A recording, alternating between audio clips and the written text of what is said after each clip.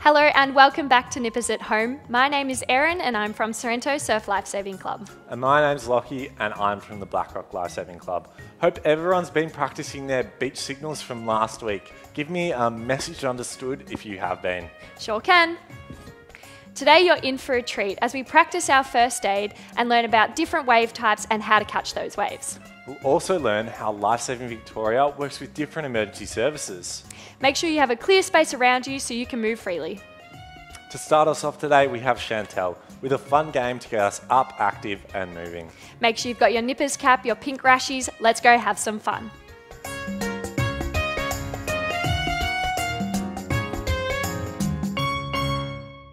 Hi, it's Chantal from Bow Morris Lifesaving Club here again this week with her two amazing Nippers assistants. Say hi, girls. Hi. We're here to play a great game called Lifesaver Says. You might think it sounds a little bit familiar, and that's because it is. It's exactly like Simon Says, but instead of Simon, it's a lifesaver. We're going to be doing some associated exercises, which we've done in previous weeks. We've done the squats. Do you remember these? Driving through the back of the heel. That's it, nice work.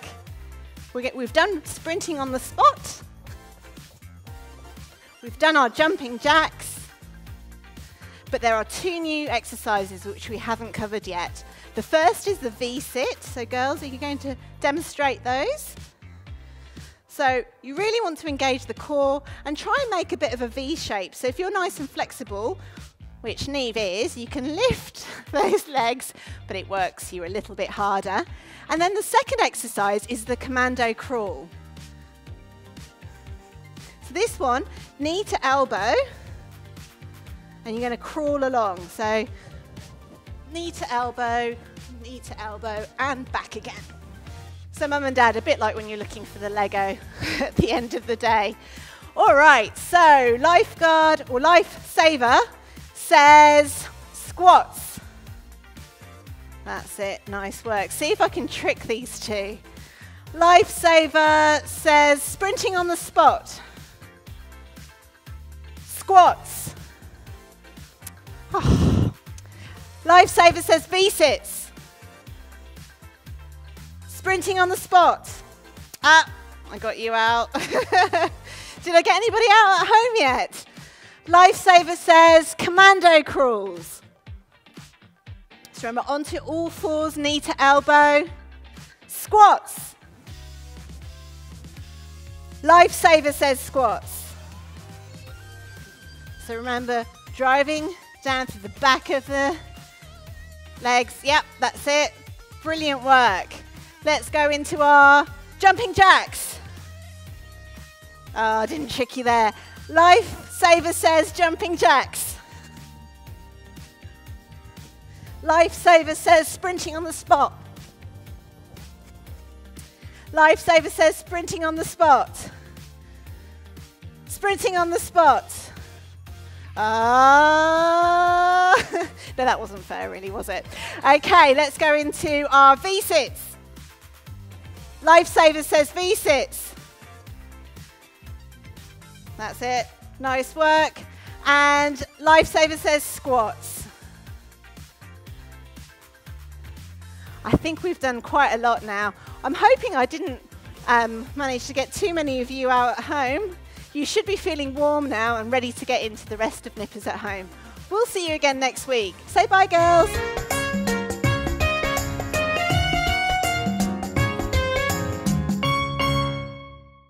Hi everyone, I'm Lockie and I'm from the Blackrock Lifesaving Club. And my name's Dylan and I'm from the Blackrock and Elwood Lifesaving Clubs. Today we're going to be going through some first aid skills that we can learn and use in our everyday life. We're going to be doing three things. We're going to do burns first. Then we're going to learn how to treat some cuts. And the last thing we're going to be doing is sprains and strains. For this, we'll need a couple of things. First thing we'll need is a drink bottle with some water in it. The second thing we'll need is a towel or scarf, but make sure you ask Mum or Dad for permission first. We'll also need some bandages or bandages or something similar that you can use. Now, if you don't have these things, that's okay. You can just follow along and play pretend with us. Dylan, have we forgotten anything?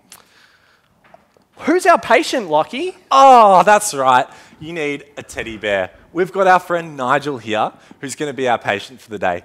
You can also get a teddy or a pillow to treat. Now that we're ready, it's time to learn about first aid. Let's go. Oh my goodness. Nigel, are you okay? Everyone, Nigel's fallen over with a hot cup of tea and it looks like he's burnt himself and he might have sprained his ankle and he's cut his foot. Oh no, Nigel, are you going to be okay? Hang on a second, Lockie. Let's stop. We don't need to panic. Okay. We can do some proper first aid. First aid? Well, what's first aid? Well, first aid is the first care given to someone who is hurt or needs our help. Oh, so like Nigel here. Nigel's hurt, isn't he? Exactly like Nigel, he could use some first aid. Oh, so why is it important that we give first aid? Well, first aid is really important because when we call for help, it doesn't always come straight away. So we can help this person while we wait. So what are some easy steps that we can do straight away to make sure that we're giving good first aid? Well, if we rewind a little bit, Okay. the first thing we should do is look for dangers to us. Oh, that's right. We're the most important. Okay, so some dangers here could be the hot liquid that Nigel's spilt, or if the glass is broken, that could cut me, and that's not good. That's exactly right. Once we know that it's safe for us to help, we need to call someone to come help us. Do you remember the number that we need to call? Oh, I remember this one. 000. We should call 000. All right. That's I'm getting right. my phone out and calling 000 right now. All right. Yeah, help is on its way. Great. Make sure we're still pretending at home. We don't want to actually call 000. But now we know help's on the way, we can do some first aid while we wait. All right, let's treat the burn first. All right, the first thing we're going to treat is burns. What's our first step in doing first aid? Well, that's right. It's checking for dangers. So we've got to make sure the area is safe, and we're also going to pretend to put on our gloves. Oh, we're putting on our personal protective equipment. Perfect. Well, the next thing we need to work out is what the problem is. Now, we already know that Nigel has burnt himself, cut himself, and sprained his ankle. And the first one we're going to look at is the burn. What is a burn, Dylan? Well, a burn is when anything extremely hot or extremely cold comes into contact with the body and hurts us in some way. Oh, so for Nigel, that was the hot tea which has burnt his hand. That's right, yeah. So we're going to treat that in a few different ways to make sure he feels a little bit better. All right, let's look at our first aid kit and see what we need to treat Nigel's burn.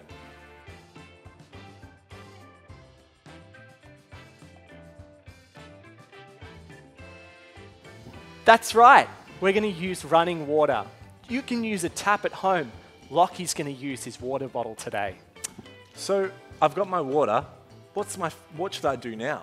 Well, the first thing we need to do is find out where Nigel has hurt himself. So we can look and check, or we can ask him if he's able to talk to us. Ah, hey, Nigel, where's sore? Where have you burnt yourself? You burnt yourself on your hand? Okay, let's treat the hand. All right, I'm going to get my running water. You can do this as well. And we're going to pour it onto the hand. Continuous running water onto the burn. Perfect. All right, Dylan, why do I do this instead of using ice? Because ice is cold as well, isn't it? That's right. But if we've been extremely hot, we don't want to then put something extremely cold. Remember, that can burn us too. So we want to be right in the middle. We're going to get some tepid running water over it. Okay, Nige, how's that feeling? Is it starting to feel a bit better? All right, how long should I do this for, Dylan? Well, you can do it for 20 minutes until help arrives or until Nigel starts to feel a little bit better. Oh, okay, so Nigel, you feeling a bit better? Oh, great, that's awesome. All right, we've treated the burn. What are we going to treat next? Well, the next thing we're going to treat is his cuts. Awesome, can't wait. Our first step is always danger and protecting ourselves. We've already got our gloves on from last time. So what do you think we'll need to treat a cut? Let's look at our first aid kit. We've already used the water Of the remaining two, which one should we use? That's right. We're going to use our Band-Aid or bandages. Now, if you don't have these things around home, that's okay too. You can use a clean cloth. Just make sure you've got permission to use it first. Okay, Dylan, I can see that Nigel has cut his foot. What do we do first? Well, whenever we're treating cuts and bleeding, we need to do two things. The first thing is we need to put pressure on the injured area. Okay, so I'm going to grab my clean cloth and I'm going to put pressure on. All right, Nigel, is that feeling okay? Great, awesome. Can I get you to hold that on there? Now we can use Nigel's hand to put pressure on the wound because that's safer for us. And you remember, we're the most important person. Awesome. I'm also going to wrap this in a bandage to maintain that pressure so Nigel doesn't have to hold it. While I do that, Dylan, what do I do next?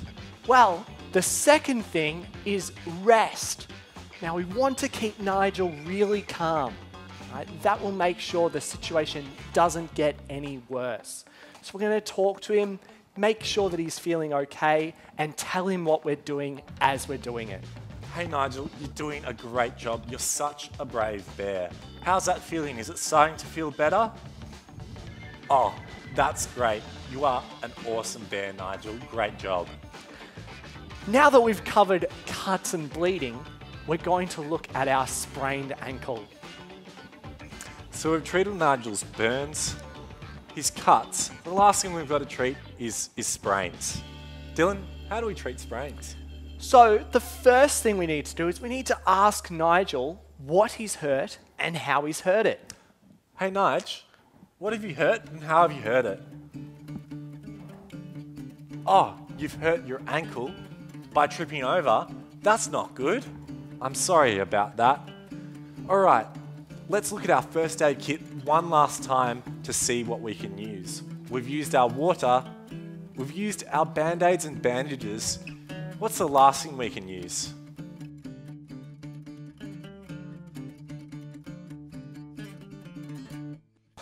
The last one left to use is our ice pack and our compression bandage. Awesome. So Dylan, what is a sprain? A sprain is a type of injury that happens inside the body at one of our joints. It can be very, very serious, or it can just hurt you a lot. It looks like Nigel's in a bit of pain. All right, what can we do to help Nigel with his sprain? Well, we have an acronym that helps us remember how to treat a sprain and strain. Wow, I love acronyms. I remember this one. It's called RICER, isn't it? That's right. Why don't I treat Nigel and you walk me through it? Awesome. All right, so our first step is R, which is rest. Dylan, what should we do for rest? So what I'm going to do is I'm going to get Nigel to lie down on his back for me. That will keep him very calm and also help me treat his affected ankle. Great. So we've done rest. The next step is I for ice. So what I'm going to do is grab an ice pack out of the freezer and get Nigel to hold that on there for me. Now I can hold that there for up to 10 minutes and 2 days after the injury, it'll still help. Wow, awesome. So we've done R, I. The next thing in RICER is C, compression. Dylan, what should we do for compression? So for compression, I'm going to use my compression bandage. That will limit swelling in the area and make sure that we are on the way to recovery. Awesome. While you put on that compression bandage, I'm going to talk through E, which is elevation. So we need to make sure that the affected limb or area of the body is elevated above the heart. And what this does, it helps reduce swelling. How are you going there, Dill? Almost done. Great. So the last step after we've done elevation is referral.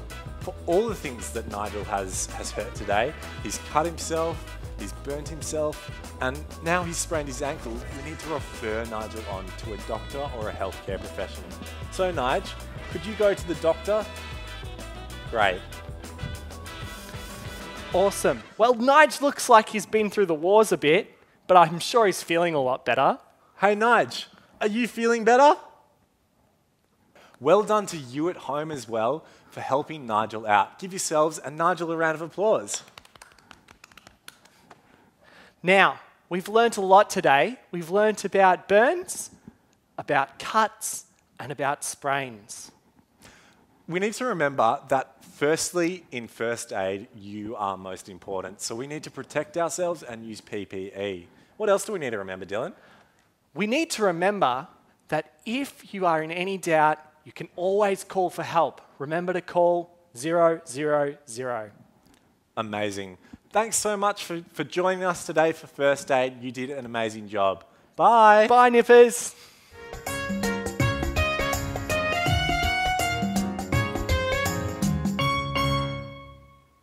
Does anyone at home know how waves are formed? I do. A wave's formed by wind blowing across the water right out at sea. And once that ocean wave reaches the shore, it will form up into one of 3 different wave types, depending on how steep the ocean floor is. Does anyone at home know the 3 different types of waves? I've heard of a spilling wave. What are the other types? Well, there's also a surging wave and a plunging wave. That's interesting. What would a plunging wave look like? A plunging wave has a really steep face and often with a curling edge to it. What would I need to know about this wave type? Well, these waves can be quite powerful and quite dangerous, and they're dangerous because they pick up the swimmer and they can dump it down into shallow water. You might often see some surfers also catching these waves and going through a barrel. Can you explain what a spilling wave would look like? So a spilling wave has a gentle sloping face and has white water coming down the front of it. What would I need to know about this wave? Well, these waves are really fun to catch and probably the easiest waves to catch as well. Can you explain what a surging wave would look like? A surging wave is a big unbroken wave. What would I need to know about this sort of wave? These waves, whilst they're unbroken, they could still lift you off your feet and put you into a different spot. Now we've had a look at the different types of waves, let's see how to catch them. So what are the different types of ways that you've caught a wave? I've used a nipper board, a bodyboard, but my favourite would have to be a surfboard. It's pretty cool. My favourite way is to body surf. How would you catch a wave body surfing? Well, body surfing, it's much like catching a wave on a board. I'm going to grab a pillow and show you how to do it. Okay, so I've got my pillow. I'm going to be laying down on my pillow. Now, the beach is this side and the wave's out here. Can you be a wave for me? Sure. Woohoo! Okay, so I'm going to dive into the water and I'm going to start swimming out until I find my wave. Once I find my wave, I'm going to spin around and I'm going to start kicking really, really hard with a freestyle stroke. Once I find that wave starting to pick me up and push me forward, I'm going to go into a really tight torpedo, making sure my head is sandwiched in between my arms. I'm going to keep kicking really, really hard. That's going to catch the wave. If I need to take a breath, I'm going to do one freestyle stroke, take a breath, and go all the way back down.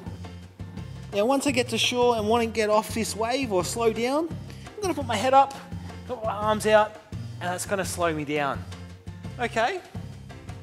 Now, I reckon it's a great time for you guys to try at home. So you go grab your pillows. Take your pillow in the middle here. Once again, okay. So we're going to start swimming out into the waves, okay? Everyone do this at home. You're going to start swimming out into the waves, into the break zone. And now you find, and you look up and you see the wave that you want to catch. Oh. So what are you going to do? Gonna turn around. I'm gonna go in my torpedo position. I'm gonna kick as fast as I can. Okay, so kick really, really fast. Now you got to make sure you keep your head down. So if you keep your head down, your body's going to be nice and flat, nice and straight, and then you're going to go the fastest through the wave. What happens if you need to take a breath? I'm gonna do a stroke. I'm gonna take a breath. Fantastic. Now that wave is crashing and spilling behind you, and you want to get off the wave. What do? I'm I put my hands out in front of me, put my head up and look straight towards the beach. Fantastic. Okay. That was really awesome. How'd you go at home? What we're going to do next is do the Wicked Wave workout. Welcome to the Wicked Wave workout. Today you're going to be needing a cushion and yourselves. We ready to go?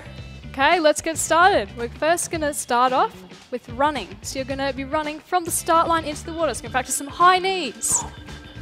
Okay. Race has started. You're going to run as fast as you can into the water. Got 20 of these. Okay. And we're in the water. What do we do now? All right, now we're going to jump over the waves. We're going to do some tuck jumps. 10 of these.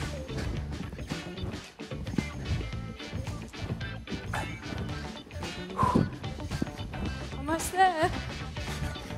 Okay, we're through the water and it's up to our waist, so we're going to have to be dolphin diving through these. So we're going to be doing some squats with some arms. Ready? And squat. 10 of these. That's 5.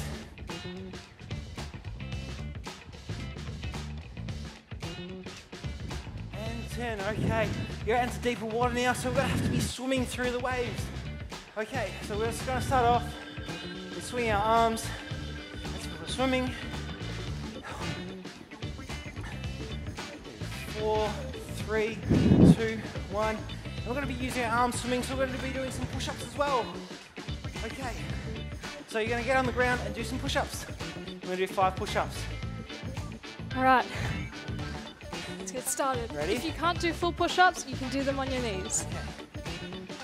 Okay. 1, 2, 3, 4, 5. Fantastic. Oh no, there's a wave coming. You're going to have to swim and body surf and catch this one in. All So right. you're going to be laying on your pillow and you're going to have to swim really, really hard using your legs and using your arms. Like we did before, you've caught the wave, so you have to torpedo yourself, but keep kicking those legs. Okay, now you've got to take a breath as you're body surfing and back into it. And as you near the beach, what are you going to do to slow yourself down? Lift our head up. Okay, fantastic. Now you're back in the water, back at the beach, so we're going to have to dive back out of the water. So dolphin squats again.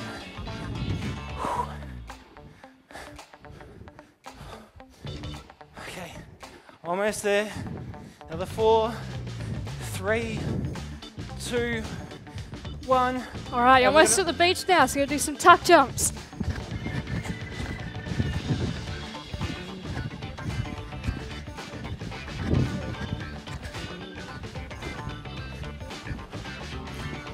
All right, almost out at the finish line now. We're out of the water. High knees.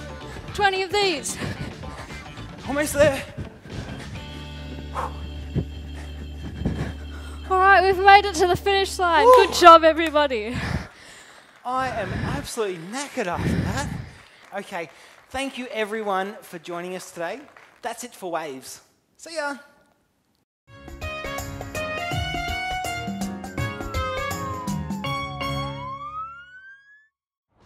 Hello everybody, my name's Dan Sullivan and I'm from Woolamai Beach Surf Lifesaving Club. And today I'd like to talk to you about how I started as a nipper and I worked through to become a paramedic with Ambulance Victoria. Now, come for a little ride, hop in my ambulance and let's have a chat. Welcome inside my ambulance. So, just like you at home, I'd like to talk about how I began as a nipper. I had lots and lots of fun completing competitions on weekends. I made lots of friends, and through my involvement with my nippers, I learned lots and lots of surf skills. And it was from here that I knew straight away that I wanted to be a lifesaver. But to become a lifesaver, I knew that I had to work very hard to gain my bronze medallion and learn all the different elements of water safety. After that, when I participated in my volunteer weekends as a volunteer lifesaver, my passion for lifesaving really ignited. After doing lots of hours of volunteer patrol as a bronze medallion holder, I knew that I wanted to gain my silver medallion. Through that period, I was able to learn lots of new first aid skills. I was taught how to drive the IRB, a lot of fun. And so I continued to work very hard and I eventually gained my gold medallion. After that, and through all that process, I had access to lots of leaders lots of role models, people that I looked up to in my surf life saving club. And eventually, one of those people who I really admired, can you guess what they did for a job? They were a paramedic. And I knew that one day I was going to be a paramedic. So I'm enlisting the help of my little friend here. His name's Stretch. And unfortunately today, Stretch has hurt his leg. So me, being the paramedic, is going to take Stretch up to the hospital.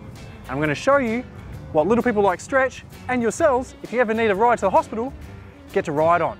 All right, Stretch, here we go, mate. You're going to hop on our harness.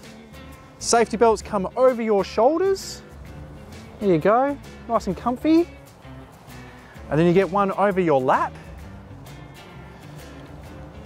Good boy, doing such a great job there, Stretch. Okay, last but not least, our red belt and our blue belts. Comfy, Stretch. Good man. Okay, wait there.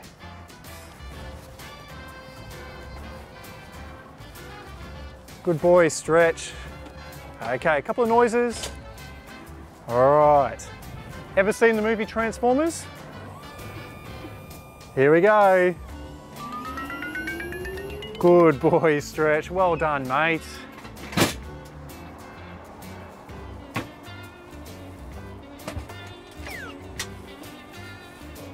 Okay, and just like Stretch, super brave, nothing to be worried about, and now you're ready to go up to hospital and get your leg looked at. So now, once you're inside the ambulance and you're going for a ride up to the hospital, there's a few things I'd like to show you. Now, this one here is a balloon, a green balloon, and this goes on your arm. Nothing to be afraid of. I'll show you on Stretch. Can I borrow your arm, Stretch? Good man, thank you, mate. There you go. Also, I've got these funny ears, and this enables me to listen to your breathing, listen to your heartbeat. All right, Stretch, just some nice breathing. Good boy. Big breath. Good job, mate. Fantastic. And when you're very well behaved, we give you little stickers, which are like good work stickers, star stickers, and these goes on your arm and legs. 1, 2, 3, and last one here, Stretch, 4. Good boy, mate. You're a very well behaved patient. And that's really it. So next time you're inside an ambulance, there's nothing to be worried about. And if you have any questions, just ask your very friendly paramedic. Okay, everybody. Well, thank you for having us. Stretch and I have had a lot of fun. We hope you've learned lots as well. We've got to go back to work now. And because Stretch has been such a great patient, would you like to turn the beacons on for everybody? Don't tell anybody. Okay, say bye, bye. Good boy. See everybody, bye.